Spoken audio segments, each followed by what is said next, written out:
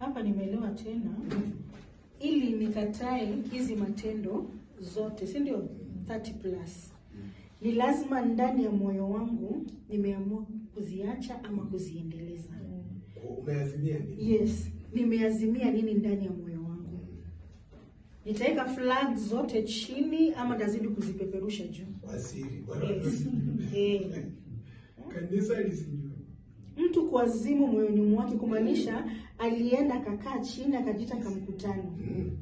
Akasema hii nitatenganisha na Mungu, wacha niache. Ni hii ubaya. Wacha ikae. Ni hizi vikwazo, uasi wote zikae. Kwa sababu hapa ni uhusiano unajitengezea kati ya wewe na Mungu. Hapa hakuna mwanadamu anaingililia. Hakuna mtu. Hakuna. It's you with your God ama it's you with Satan. Mambo ni mawili. Unataka kufanya gani? Maana kuja kanisani hajakufanya kuwa Mkristo. Kutoa sadaka imaanishi utaenda mbinguni. Tuache ujinga. Kuna vitu zinatakiwa tufanye. Wacha kufurahisha wanadamu. Na wewe uishie jana. Umekufaidi nini? Uliacha wamefurahi wakakuita Mkristo na ulikuwa umeoza. Endelea. So, wapendwa, ni lazima tukue na tumeazimu ndani ya mioyo yetu. Ni nini tunataka kufanya? Yeah. Mahali tumefika. Ni lazima kila mtu ajue mahali nimefika, sifai kufanya hivi na ninafaa kuendeleza kufanya hivi. Na tukaambiwa kwamba haya yote manufaa si ya Yesu. Manufaa ni mimi. Manufaa ni kwangu mimi. Na hiyo manufaa ni mimi naenda kurithi nini? Uzima wa milele. Sisi tunakulala, acha nikwambie leo. Kama unasema na ile sadaka anatoanga, ile sadaka anatoanga tunamalizianga hapa tu kanisani. Hakuna ile tunapeleka mbinguni. So wewe jiulize ni nini anapata? Kwa sababu shetani anaweza kwambia na tunatoanga sadaka. Wacha na mimi nikwambie tunakulianga wapi? Hapa. Ukishaiweka hapo, ukitoa mkono tunarudisha tena hapo tunatoa. Ukikuja lunch time utakuta hiyo kazi inafanywa. So, a benefit inamaanisha na chochote kwa wewe kuwa mzuri. Ni kwa faida yako. Kabisa. Kama tumeamua kwenda mbinguni, sikio tunataka kwenda mbinguni. Na hiyo kitu ambayo iko hapo mbele yako, mbona utaki kuishughulikia? Tusiwe watu wale utasimanga twende Kanani. Twende Kanani. Wewe ni kuimba, wewe unabaki kwa mlango. Waliimba hivyo na leo hii sikudanganya wako jana. Kanani wapi? Waliimba na wakabaki kwa vituko zao. Leo hii wanaimbianga hiyo iko Satan. Ambia imbeni mtapata matumaini siku moja mtaenda Kanani. Unapata Kanani ni red in color. Na black smoke. Usiku na mchana. Sasa moyoni mwako umeamua aje? Umeazimia nini? Umeazimia nini moyoni mwako? Jo, utasema Danieli alikuwa malaika. Ama Danieli alikuwa anaishi in another planet. No. Ni planet yetu, si ndio? Na walikuwa Yerusalemu. Yes. Hakuwa special. Pia alikuwa na weakness yake kama vile mimi na wewe tulivyo na weakness. Lakini alijua ni Mungu yupi nataka kumwabudu. Ni Mungu yupi nataka kumwishia. Hapo pia kuna mtu mwingine hapa. Men of faith. Tuone pia changamoto gani walipitia alafu they overcame. Twende 2 Kings.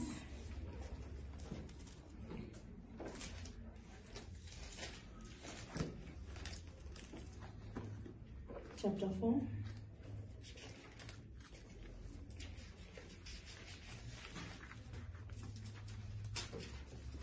Verse 12.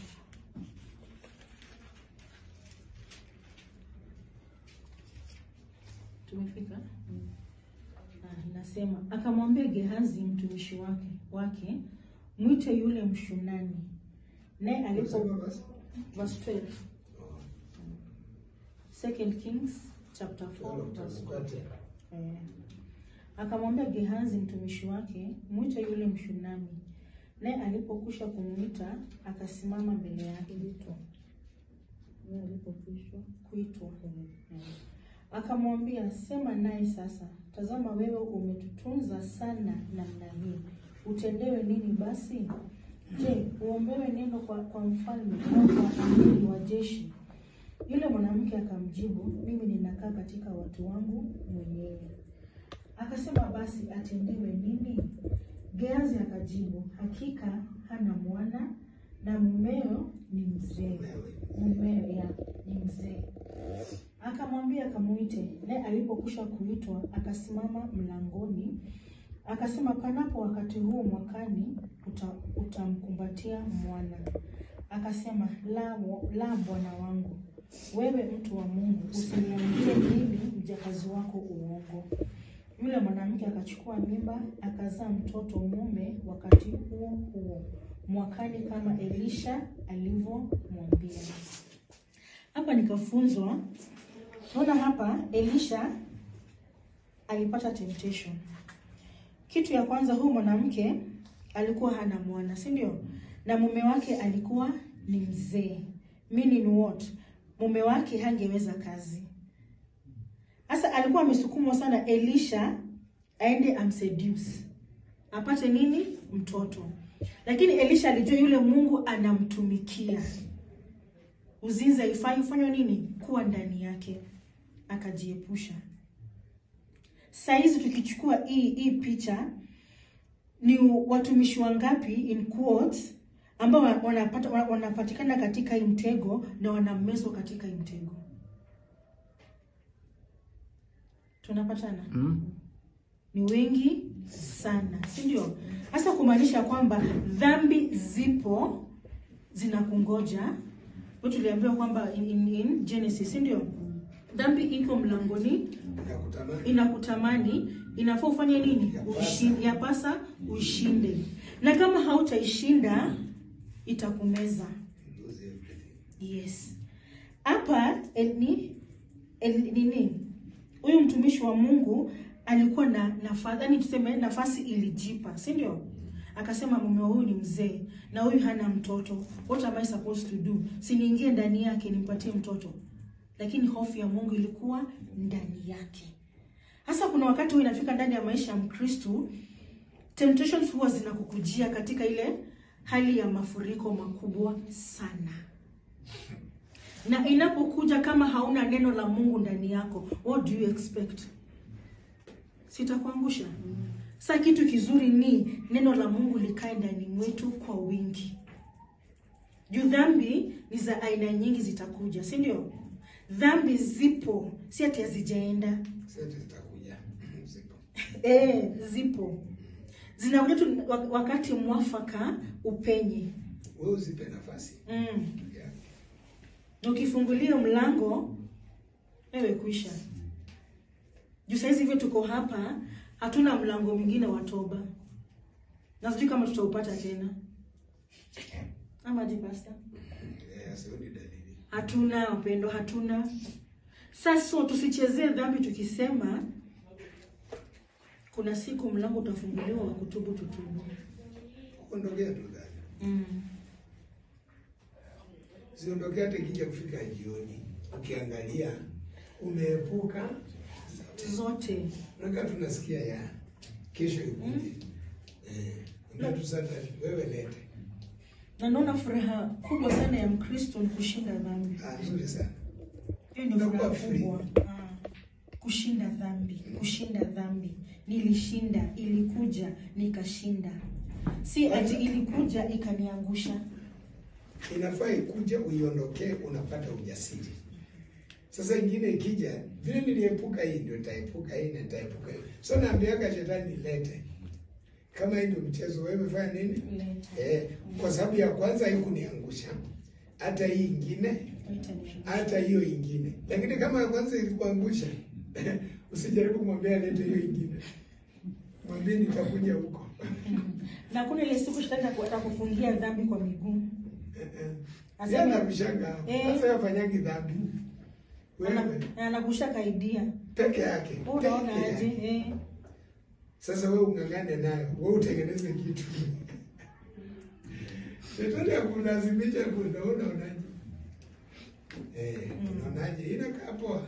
Naweza kusema ile ni poa. Let me work on it. Nasema sawa. Acha niende nitarudi. Alafu tunapenda tusisahau Matthew 7:24. Ili tuyashinde yote, mafuriko yote, ni neno tuyaaccommodate in our hearts. Practice the word. Yes. Neno limeniambia ni siku ya leo. Na vile nilisoma, nimelitekeleza. Kwa hii dhambi ambayo imekuja, nimeapply neno nikashinda neno. Ama utasema kwamba niliapply ujuzi wangu nikashinda. Hiyo ni uongo. Biblia inasema kwa neno walishinda, si ndio? Si kwa ujasiri wa akili zao, ni kwa neno. So neno will take big percentage in our Christianity life. Bila neno wapendwa, sioni mali tunapiga hatua tukienda. Sioni. Na bila neno sioni tukisafisha mavazi yetu yawe safi kama si neno. It's only word of God. Tulisome, tulielewe, alafu tuchukue, yani tuige tabia ya hawa watu wa Mungu wa ujasiri wa imani vile walifanya. Basi tukiga hiyo what they did, pia we can overcome in our Christianity lives. Lakini tukisema wewe wacha ikuje, najua vile nitaifanya. Kama wewe kama unajua kuendesha gari, unajua hii gari kiharibikanga kuna mahali ninaenda kuifix, ndio? Sasa dhambi inaweza kukuja useme hii najua mahali nitaifix. Na maspana na nini na nini. Dhambi haifix wengi na spana. Dhambi hauta overcome na akili za kibinadamu, huwezi.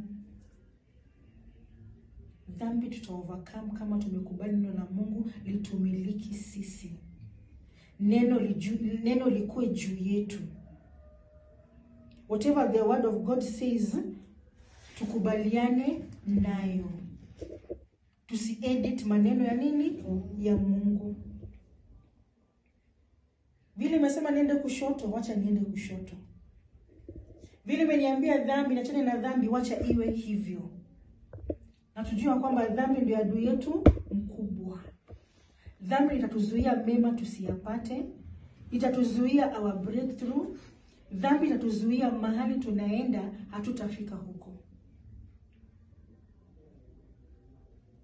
Na ile swali nitawaachia, dhambi yako ni nini ambao ukiangalia hii dhambi itanipeleka jehanamu. Na hiyo dhambi unaifanyia nini ili kuovercome? Ama umeweka tu kwa store ukisema kuna siku itafika na kushughulikia. Siku ya kushughulikia dhambi ni saa hizi, wakati mimi na wewe tunapumua. Tushughulikie hiyo dhambi ambayo iko na uwezo ya kunizuia mahali ninaenda nisiingie. Na nisioneshe meno nini? Dhambi. Dhambi nisioneshe meno. Dhambi inanirarua, inaniharibu, inaniangamiza. Kama kitu inaweza kuniharibu, kuniangamiza, inafaa nijitenge nacho ama nayo. Dhambi ni adui yetu mkubwa. Dhambi ni adui yetu mkubwa. Ambao wanasema umaskini ndio adui yetu mkubwa kwa nchi ya Kenya, si ndio? Lakini kwa Mkristo dhambi ndio adui mkubwa.